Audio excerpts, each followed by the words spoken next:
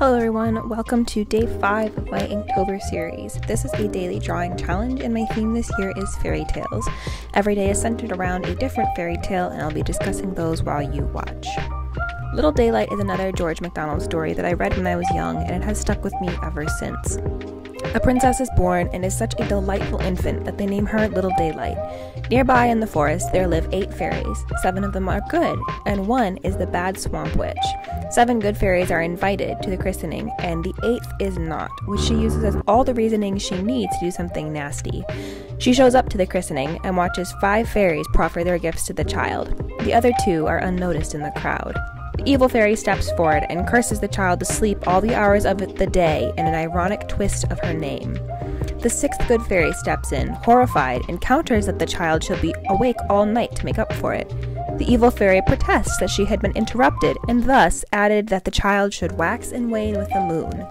The final good fairy steps forward and declared that the curse should be broken when a prince kissed her without knowing of the curse. The swamp fairy begrudgingly allowed this, since she couldn't pretend she still wasn't done. Thus the princess grew in this strange way, fading almost to death with the new moon, round-cheeked and healthy with the full moon, and it only got worse as she grew older.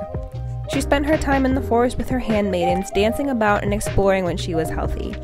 Now, after a few years of this, a neighboring kingdom suffered a revolution, and the royal family was killed, save for the prince who was spirited away dressed as a beggar. He wandered through the woods and eventually came to the house of one of the good fairies. She hosted him for the night and told him he could stay if he did not find a better place the next night. The prince wandered on, and as the moon rose, he came across a clearing where he saw a beautiful figure coming out dancing towards him.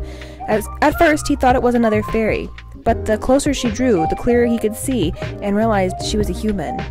He returned the next 3 nights, the 3rd of which was the full moon, and he was absolutely in love with this princess. For these nights, he has been staying at the house of the handmaiden responsible for Little Daylight, and she has told him nothing but her name.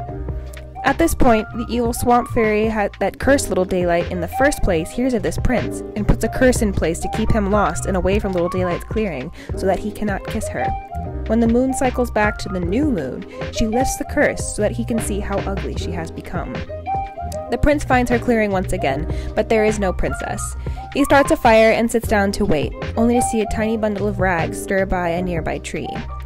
He goes over to find a withered, wrinkled old lady with shocking blue eyes and bizarrely yellow hair. She is such a piteous sight that he picks her up and takes her to the fire, but all she does is moan piteously. Because of this, the prince is compelled to take her to the nearby cottage of the handmaiden, addressing this old woman as "dear mother" and deferring absolute respect to her. As he walks, tears begin to fall from the old woman's eyes, and the prince is so moved that he bends to kiss her lips in a gesture of comfort before walking on. She grows heavier and heavier, and when the prince finally has to stop for how heavy she has grown, he finds Little Daylight in his arms, and she returns his kiss as a young princess. The tale ends with the sun falling on her face for the first time since infancy. I don't believe this has a category in the Arne Thompson-Uther classification system, since this is actually a short story by George MacDonald, but again, with the last video, I recommend you find it and read the whole thing, since there are so many details that I just simply cannot cover in this time. Thanks so much, we'll see you next time.